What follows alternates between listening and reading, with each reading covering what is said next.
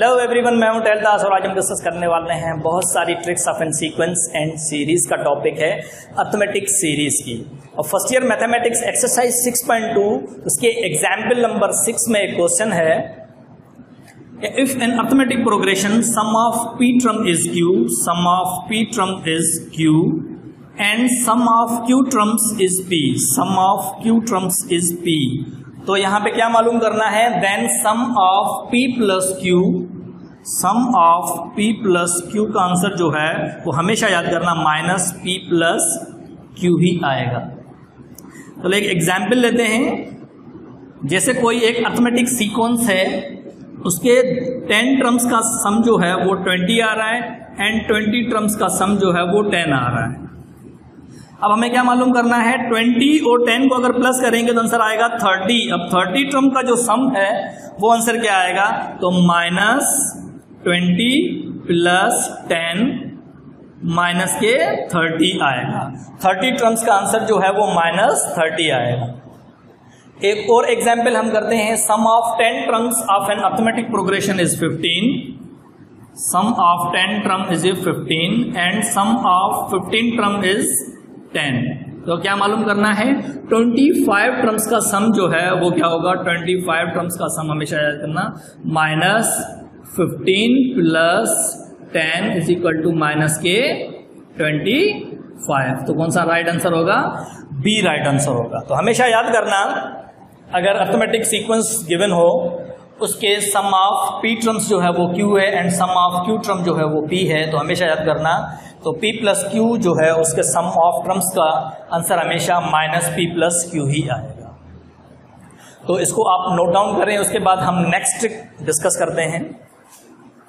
तो आज की हमारी नेक्स्ट ट्रिक है अरिथमेटिक सीरीज की। इन एन अरिथमेटिक प्रोग्रेशन, एक अरिथमेटिक सीक्वेंस है हमारे पास, उसके 2 टर्म का हमें सम मालूम करना है इस सीक्वेंस के। The some of terms equidistance from the beginning and the end is constant, means वो दोनों टर्म जो है वो स्टार्टिंग से एंड एंड से दोनों इक्वल डिस्टेंस पे हो। And the some of first and the last term, अब उन दोनों टर्म का जो सम है वो फर्स्ट टर्म और लास्ट टर्म को सम कर दो, उन दोनों टर्म का सम आ जाएगा। जैसे यहाँ पे एग्जाम्पल ली हुई है मैंने, consider of N arithmetic progression, एक अरिथमेटिक सीक्वेंस ली हुई है, टोटल इस सीक्वेंस में 12 टर्म्स हैं। ठीक है, हमें क्या मालूम करना है, the some of 4th and 9th term is, 4th term and 9th term का जो सम है वो क्या होगा। अब हमेशा याद करना, ये टोटल इस सीक्वेंस में 12 टर्म है, first, second, third and 4th term, ये लास्ट टर्म 12 है। इसके अगर बैक जाएंगे हम 11 term, 10 term and 9th term. अब हमेशा याद करना, अगर इस तरफ से हम देखें इसको तो 9th जो है वो 4th टर्म आ रही है, अगर स्टार्टिंग से देखें तो ये 4th टर्म आ रही है। तो इन दोनों का स्टार्टिंग से और एंड से जो है वो इक्वल डिस्टेंस है। अगर ऐसी सिचुएशन कहीं पे आती है तो हम क्या करेंगे, first term and last term को जो है वो प्लस कर दो, तो इन दोनों टर्म का जो है वो सम आ जाएगा। जैसे फर्स्ट टर्म यहाँ पे है 2 और लास्ट टर्म यहाँ पे है 46, इन दोनों को प्लस करेंगे तो 48 आंसर आएगा। बी हमारा राइट आंसर है। तो इसको आप नोट डाउन करें, उसके बाद हम नेक्स्ट ट्रिक डिस्कस करते हैं। अब जो हम ट्रिक डिस्कस करने वाले हैं वो एक्सरसाइज 6.2 क्वेश्चन नंबर 13 है।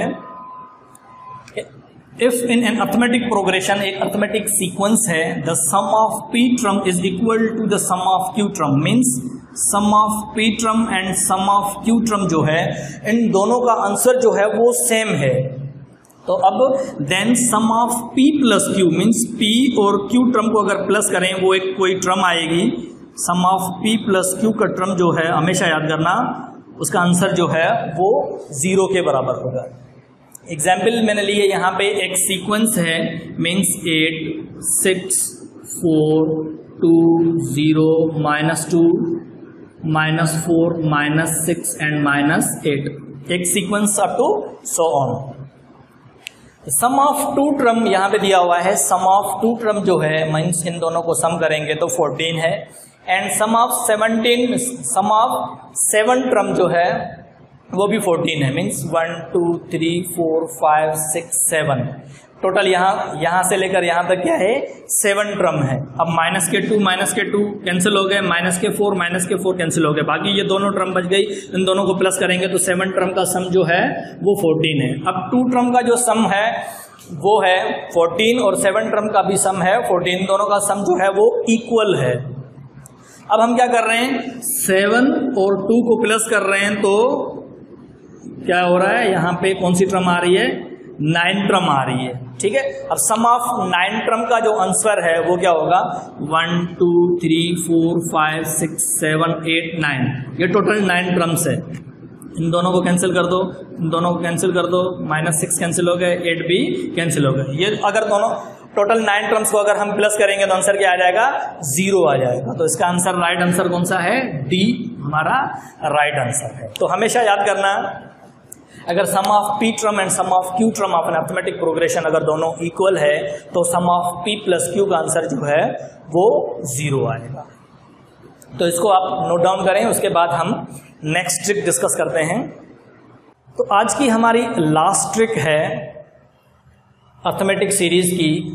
एक अरिथमेटिक सीक्वेंस है, एक दूसरी अरिथमेटिक सीक्वेंस है। अगर इन दोनों को प्लस करें, मींस प्लस का मतलब ये हुआ तो फर्स्ट टर्म के साथ सेकंड टर्म के साथ थर्ड टर्म के साथ एक न्यू सीक्वेंस हमें फाइंड होगी। वो सीक्वेंस जो है वो भी अरिथमेटिक सीक्वेंस कहलाएगी। यहाँ पे एग्जाम्पल में हमने एक सीक्वेंस ली हुई है 3 5 7 9 11 अप टू सो ऑन, ये एक अरिथमेटिक सीक्वेंस है। उसके बाद 7 11 15 19 23 ये एक दूसरी अरिथमेटिक सीक्वेंस है। अगर फर्स्ट टर्म को फर्स्ट टर्म के साथ प्लस करें और सेकंड टर्म को सेकंड टर्म के साथ प्लस करें, एक न्यू थर्ड सीक्वेंस हमें फाइंड होगी, वो भी अरिथमेटिक सीक्वेंस ही कहलाएगी, क्योंकि यहाँ पे 16 में 10 माइनस करेंगे तो कॉमन डिफरेंस 6 आएगा। 22 में 16 माइनस करेंगे तो कॉमन डिफरेंस 6 आएगा। तो यहाँ पे हमारा राइट ऑप्शन कौन सा है, ए, एन अरिथमेटिक प्रोग्रेशन। तो आज के लिए इतना ही। जो हमने चीजें आज डिस्कस की है उसको आप प्रैक्टिस करें। नेक्स्ट वीडियो में हम मिलते हैं सीक्वेंस एंड सीरीज के। अगर मेरी वीडियो आपको पसंद आई तो नीचे कमेंट करके जरूर बताइएगा, अपने दोस्तों के साथ शेयर कीजिए। मस्त रहिए, चुस्त रहिए और मेरे चैनल को सब्सक्राइब कीजिए, बेल आइकन को जरूर प्रेस कीजिए, जैसे आने वाली वीडियो की अपडेट आपको मिलती रहे। Thank you so much to watch my video. Love you all, bye.